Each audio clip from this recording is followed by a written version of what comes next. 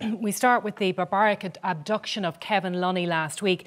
It shocked all of us, but for years now, 5 men have been subjected to a campaign involving vandalism, sabotage, bullets in the post, assaults, arson attacks, and a pig's head left outside a house. Now, one of those men is John McCartan, and John is here with us tonight. John, you're very welcome. Thank you very much. It's been an incredibly difficult week for you, but it hasn't just started this week. You've been living, and your colleagues, with these threats for a long time. What's it like sitting here tonight? Talk to me about what it's been like. Well, it's quite surreal. It's difficult to comprehend why people would want to do this. It's difficult to comprehend how people can countenance it. I guess the enormity of it and the gravity of it is probably not really on our minds all the time, because if we allowed that to be the only thing we thought about, you couldn't function. So we have our lives to live, we have businesses to run, we have families to raise, and we have to keep moving. Would you say, though, that you have been living with fear for a number of years? Is that fair? I guess you're a bit like the frog boiling in the water. You don't feel it heating up around you when it heats up so slowly.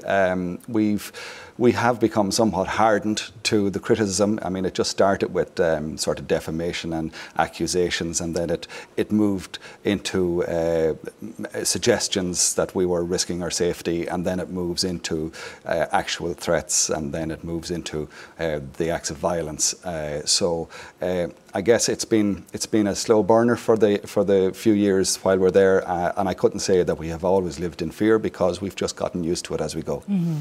But you have been told that you'll be killed. Yes, yeah. But, you know, again, we set about what was a very important project for our region. The Queen businesses had been under the administration of a company whose sole responsibility was to return the greatest value it could for the investors. We felt that the danger was that when you start to examine that and you say, well, why have we got a therm factory in Ballyconnell producing a light and difficult to ship product that's been sold in England and Wales and Scotland? Why not move that factory over there? Why not move the packaging factory to where its market is? Why not move the light block factory to where its market is? And we felt that only a locally based management team and locally based governance structure would want to hold those businesses there. So we set about trying to hold those businesses there. There are currently 850 people working directly in those businesses. You can presume that supports about 2,500 jobs in a very impoverished part of the world. So when you said there earlier on about, you know, it being a slow burn and you're aware of all of these things happening, but you get on with your life, then the attack on Kevin happens and it all comes home to roost. I mean, now you must be in a very different place. Yeah, well, you know, it's been sort of cyclical in that we've had, first of all, an arson attack on a business of one of our directors. And you kind of say, well, this is the watershed. They've gone too far this time. It'll all change now. And then we had, you know, being shouted at in the streets and being threatened. Then we had the actual physical attack of Dara and Kevin in a filling station. And we said, well, surely this is it. That was earlier this year. Yes. And we said, surely this is it. This is the watershed now. This is where we're going to get a result here. We're going to get resolved to finally put an end to this. And then this happens to Kevin. You know, the barbarity of this is stark. It sets it apart from anything else that has happened to us. In fact, it sets it apart from anything else that I ever remember happening to anybody in my region in my lifetime. And, you know, I lived through the tail end of the Troubles. So, you know, and it's fresh with us. We're still coming to terms with it. But, yeah, it's just difficult to process it and to actually contextualise it and see what does it mean for us now for the future. Mm-hmm. And you spoke about your family. You have children, you have a wife. Yeah.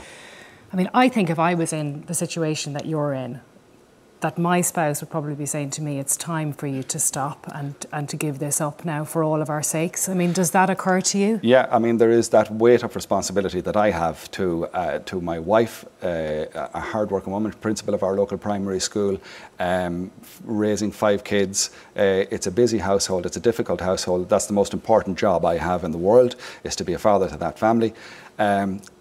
Nevertheless, there is a weight of responsibility on me also, and a duty of care to the wider economy and to the project that we set about when we formed QBRC and decided that a local governance structure for those businesses was the only way to maintain that as the most important economic driver for the Northwest. So despite what has happened in the last week, your message tonight is that you and your colleagues, the other directors, are not going anywhere.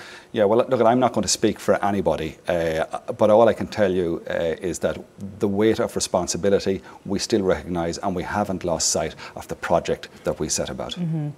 The posters that were erected in the local area, were they photographs of you? Yeah, so they took photographs of us. They, off some website or other, designed them up like an election poster. I think they said wanted, traitor, grabber.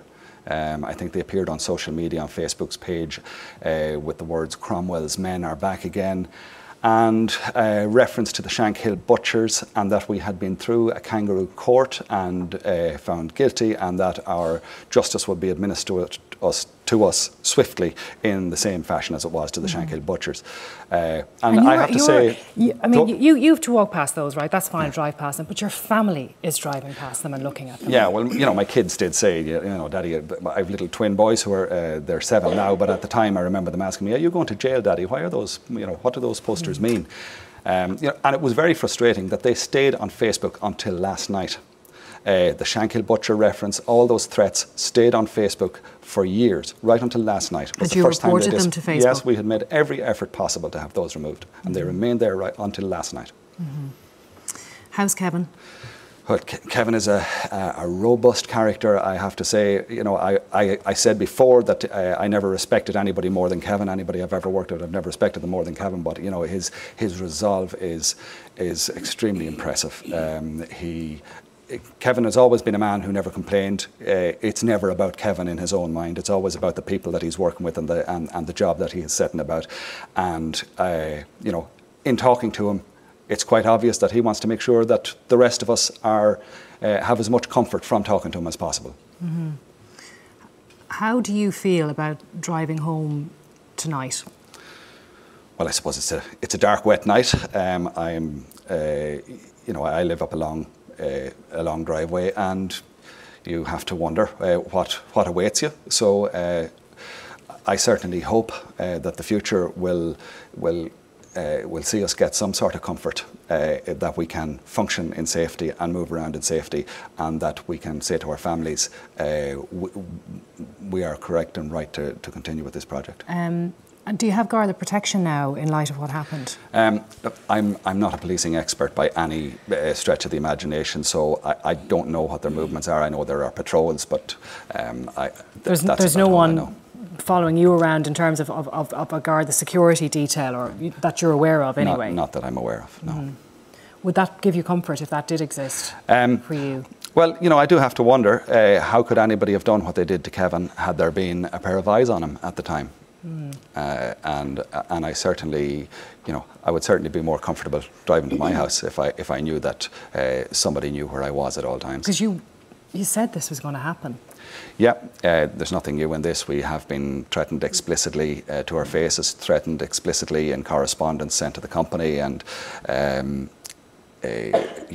not only have we said it, it's been reported in the local media that there were going to be deaths and funerals out of this, and it has been said by even Dervla here has said it in the past herself in the media. So it's while we're all shocked by this, I don't think people are surprised. It has been said in recent years that there was a group of people, a large group of people in the community who were disappointed that the Quinns weren't in charge of Quinn Industrial Holdings and had an issue with you and your colleagues. What do you say to that? Well, look, we were all disappointed that Sean Quinn couldn't return to his businesses immediately after that financial meltdown and that catastrophic collapse.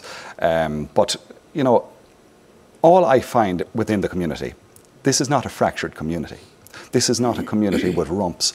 This is not a community with factions. This is a united, law-abiding community who are respectful of the efforts that were made to build all those businesses down through the years, but they're also respectful and thankful for the efforts that have been made to preserve their jobs and to preserve those businesses. And I find nothing but respect from my community and from my neighbours, and I find nothing but respect from the staff in those offices and those buildings and those factories. And we saw the march. Was that on Friday of last week, where people came out in support of you? Yeah, that was the company staff. It was completely unprompted by anybody except the staff. Just said we would like to do something to show solidarity, and I didn't count them obviously, but I'm sure there was well over 1,000 people there to my eye, and that means that it wasn't just the staff who turned out. There was no public call out, there was no posters put up, there was no ads taken out, there were no flyers put on cars.